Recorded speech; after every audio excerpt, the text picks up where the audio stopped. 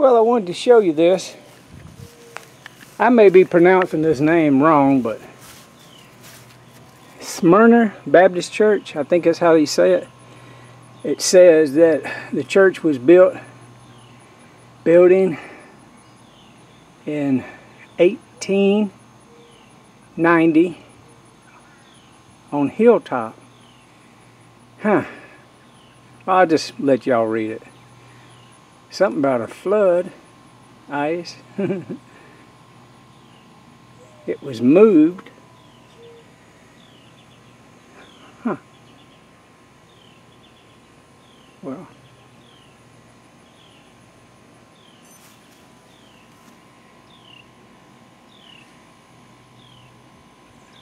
Rev 2. These are words of him who is the first and the last, who died and came again. I know your afflictions, I know your poverty, yet you are rich. Be faithful even to the point of death, and I will give you life as your victorious crown. Oh, interesting. Hey people, got to make it up that hill. Keep going. We're gonna make it. All right. It's a big one. Okay. So, Revelations 2 gives us a little peek of the Christ that we are. That is interesting. And be faithful till death, to death. Well, I can't die. I've already died. I've been born again.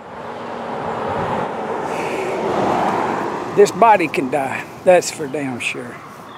But the Christ of the I Am, that is the resurrected power that lives on the inside, is eternal life, is truth. It is who we are. And I say we proudly. We as in the body of Christ. When it's time for us to know who we are, death can't stop it. Nothing can stop it. We're given great wisdom when we still our mind and become quiet in our being. Not that I know anything. Not that I have great wisdom. I just know some people that do. Been around some Christ-conscious beings. And I can tell you this.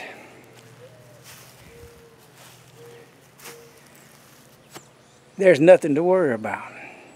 There's nothing to be in fear over. The God that we are has our back. Now, the God that's in this world that can be manipulated, transfigurated, and mad and pissed off, that's a God created in man's image and always has been. But when you want to know the truth, you turn your thoughts inward. You ask, and it will be given in the form and the modality that is befitting to you. You will see and hear what you're meant to see and hear that will quicken you, awaken you, transform you into peace. That's all there is. Either you're in peace or you're not. Either you're worrying or you're not. Either you're thinking with your right mind or your wrong mind. And I'm here to tell you that when you think with this part of your head up here, it can mislead you. But when you drop it down into your heart-centered love of what God is through the resurrected power of the I Am, you can come out of any situation. It's not that it's magically going to happen. It's just that your thoughts are going to become clear enough that you realize you're creating your hell. You're creating your fears. You're creating your turmoil, your poverty, even your poverty. You're creating it.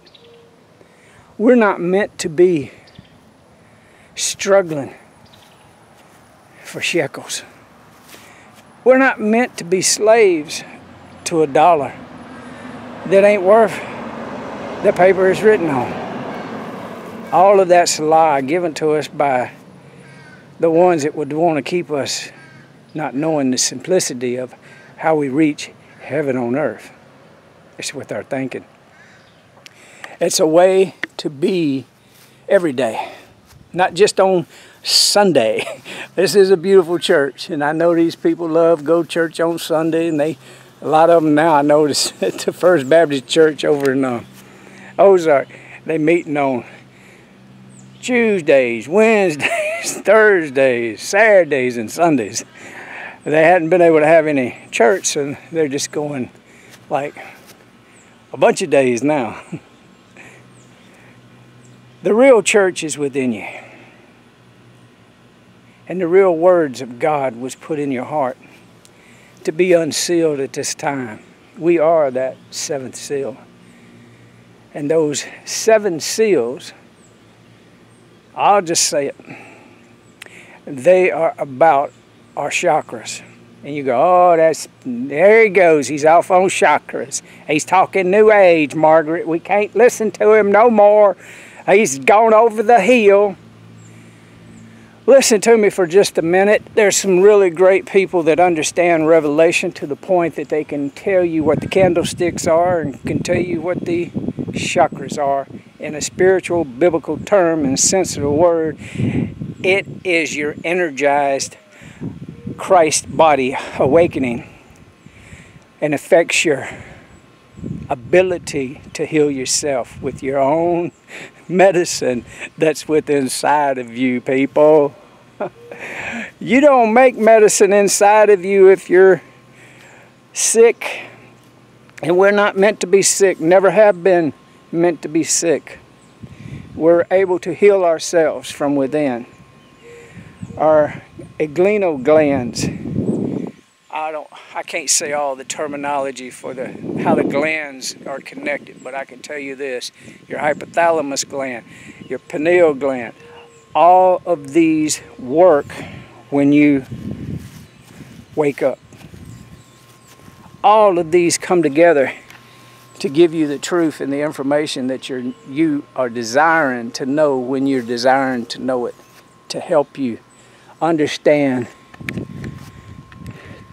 This is a building. This is a building built with hands. It is called a church. Sure, it's good to go to church. They'd just throw me out if I did go, because they'd watch some of my videos and they wouldn't want me there. I say that, but you know, that's been the pattern over years. But what was I saying?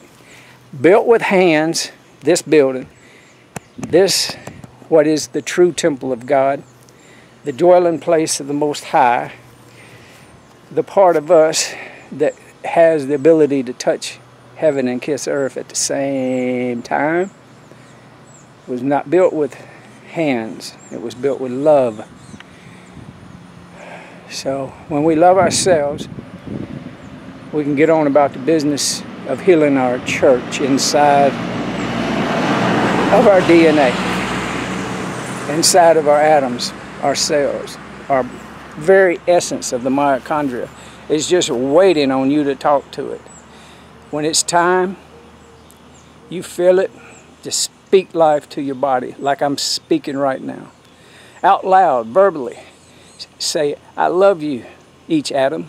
From the tips of my feet to the top crown of my head, I'm speaking to each and every atom, every cellular, nuclear particle within this atom. I'm speaking life, love, and peace, and a stillness of being, of knowing who you are as an atom, as I know who I am as a physical form, inhabiting a physical body, being the light body being that I am in this moment, speaking to you, each atom. I speak perfect health. I speak perfect understanding of healing within this body temple. Each atom is doing as it is accorded to do and giving proper notice to the body that I love you, each atom. Forgive me for being late about this. Forgive me for not knowing at a younger age that I could do this and have peace and healness, wellness, and the joy of God in my body, my mind, my spirit, my soul. Thank you, people. I've ran on too long. I got to get ready to get out of here. I've been missing my slap. I don't know if y'all noticed that. Sometimes it cuts off a little quick. I'm going to try to do it right this time. All right, y'all hang on. Ready? Here we go. We're going to slap it to the next time.